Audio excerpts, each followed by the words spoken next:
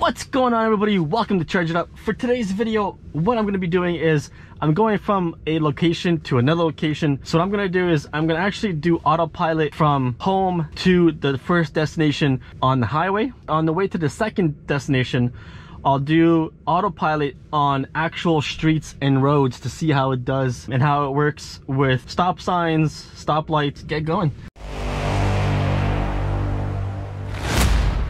So I'm obviously just going to be driving normally, no differences. I'm not going to change anything from my driving style or anything like that. I'm actually going to be playing music as well in the background. Yeah, we'll just go through different things as stuff come up with the autopilot. As we do that, skim through the video, make it go quicker or slower, and then explain different portions if I need to, and then we'll just go from there. Right now we're on a small little rural street. It's 40 kilometers is the maximum. Right now the autopilot sign is not coming up, but the instrument cluster right over here, and that is because as of right now there are no lines.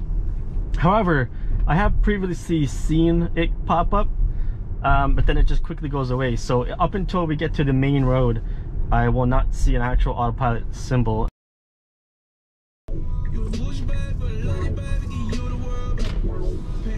Alright, so now that we're on the main street, I'm actually going to go into autopilot.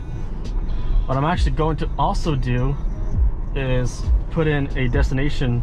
As soon as it sees the stoplight, it's actually going to come to a stop here on its own. Don't have to do anything. Right before I did turn red, it was green for a second, and it was asking if it's okay for it to proceed, but then obviously it came up not to, so that's that there. What is this horrendous thing beside me? What is this horrendous thing beside me? Oh my god. Anyways, so right now we're at a red light. I'm not gonna do anything. I'm actually might let this car in front of me or beside me proceed further, because this thing just looks horrendous. I mean, and it's definitely on purpose, not by accident, so that's definitely different. So right now, as I look at the screen, everything looks fine, except for at the bottom it says autopilot unable to proceed, please take over. I've seen this a couple times, but then it actually just does proceed on its own, as you can see right now. So it does take off on its own, and it'll start doing things on its own here. So I'm just gonna take over here for a second, because this is the on-ramp section, which it doesn't do yet. And there's a bunch of construction going on, there are lines. Oh, maybe you can see it right here. Look at that ugly thing right there. What the hell is that? Jesus. Anyways. Oh my god. Anyways, that's just my opinion, obviously, but yeah. So, getting to autopilot here. Let's get the max up. We'll change lanes here. Autopilot. And then we'll change here again. Now, since we're here, I'm gonna go to navigate on autopilot. I'm going to change lanes once again. And you can see autopilot is actually telling, navigate on autopilot is telling me an upcoming lane change is coming. So all I have to do at this point is actually hit the lane change, and it'll change lanes. Just because I saw that it came up, so we'll let the car take over as of right now. Right now I've got the maximum speed set to 120 kilometers per hour. So we'll let that take over and let the car do. Oh, that's a nice Alfa Romeo right there. Nice and clean too. I gotta take this guy to get clean.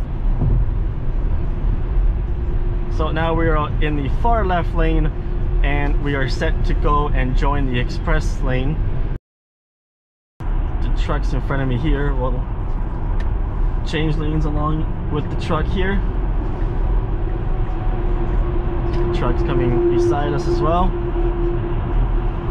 We'll change lanes again here.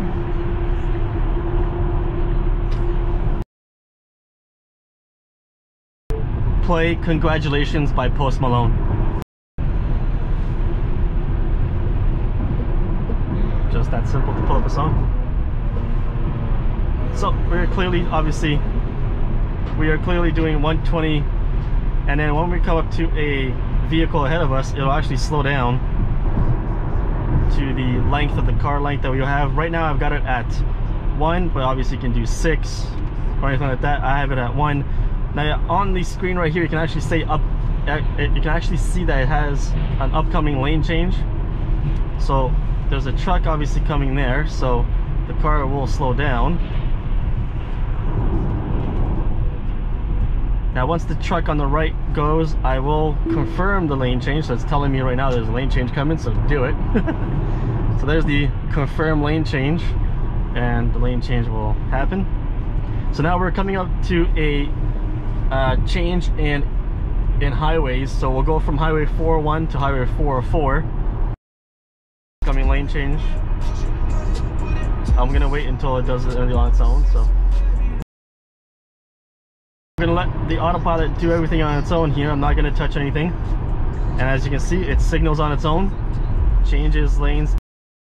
I'll pull this down just in case there's traffic ahead, because sometimes it's a little bit different here. So it was a little bit crazier there, so that's fine. So here, oh, it needed to be corrected here, so that was not a good transfer.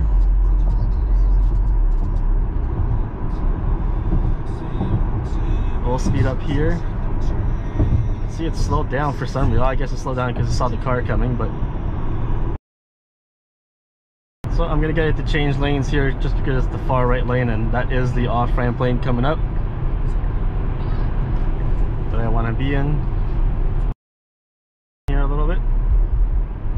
Or actually, it changed automatically to 100, now down to 90 for the off-ramp, and then in 200 meters, 100 meters, it says that it's gonna let me take over. Still not taking over yet, so we'll see what it does once we go ahead, because it needs to go straight. We need to go straight for the first destination.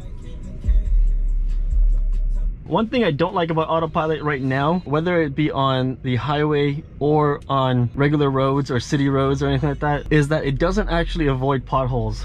And that is huge here in Canada, at least in Toronto it is. It's super annoying. But the annoyance is that it hits every single pothole almost, or manhole cover. And manhole covers are usually a little bit lower down too than the road, so manhole covers are technically potholes here. So it's super annoying. That's one thing I wish it did do, is avoid potholes that are in your lane. Not to obviously juke or jerk the steering wheel around and the car around obviously in your lane, but if there's a way to get around it in your lane, then yeah, I'd like to see that. So we do have a stop sign coming up here, and we'll see what it says. It's asking me to apply my hands to it. So the stop sign's right over there, and let's see how the car, so again, see it right into the manhole cover there. So stopping for traffic control in 100 meters.